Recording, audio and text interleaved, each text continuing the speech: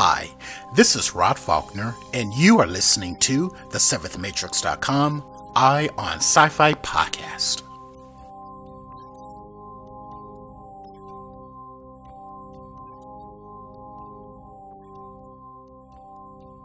Hello everyone, and welcome to episode 191 of the SeventhMatrix.com Eye on Sci-Fi podcast. The podcast where we share with you terrific indie, science fiction and fantasy, online short films, web series, and other closely related media. We also, on occasion, have conversations with the talented and fascinating creators who are producing terrific indie speculative work. Thank you for joining me, and in this episode, I thought I'd try something a little different. I'm going to be giving a review of a outstanding sci-fi horror television series that you're probably not watching. So please stay tuned, and thank you for joining me again for this episode.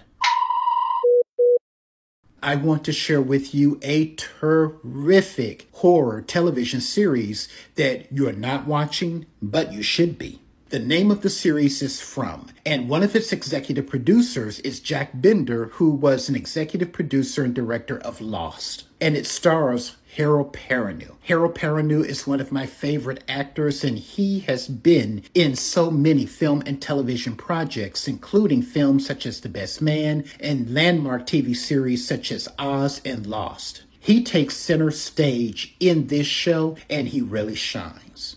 The premise of From is that somewhere in Middle America is this small, mysterious town that attracts people from all over the country. But once these individuals get to this town, they quickly discover that they cannot leave. Now, if that is not disconcerting enough, every night these terrifying creatures out of a waking nightmare come out to hunt and terrorize this town. The citizens don't know why. They don't know where this town is located, or even if it's in this dimension, or even if it's in this time period. So we are wondering about these mysteries right along with the characters, and that really does help to build a sense of dread and tension in every episode. This show is well produced on every level, from the acting, the costuming, the visual effects, and listen, it has a lot of blood and gore, but that blood and gore is used strategically to even further ratchet up the tension and the anxiety and the dread. So,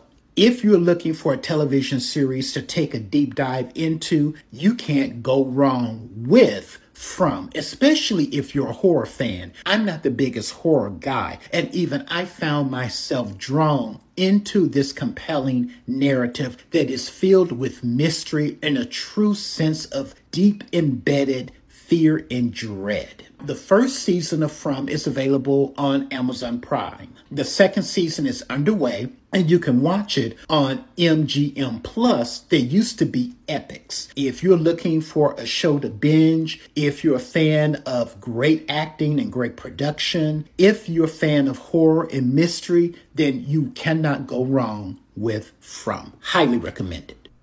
And there you have it, the first Eye on Sci-Fi podcast television review featuring the horror sci-fi series From. I'm going to include a link to the first and second season trailers of From so that you can get a sense of what this series has to offer. And I promise you, you won't be disappointed. I also ask that you go over to the7thmatrix.com and check out all of the cool, terrific, independently produced science fiction and fantasy short films, web series, and other closely related media that we've curated there. And while you're visiting the site, I also need to ask you to visit our support section, because without the support of kind and generous listeners like you, we would not be able to keep the lights on here at Eye on Sci-Fi and over at the Seventh Matrix, and we appreciate that.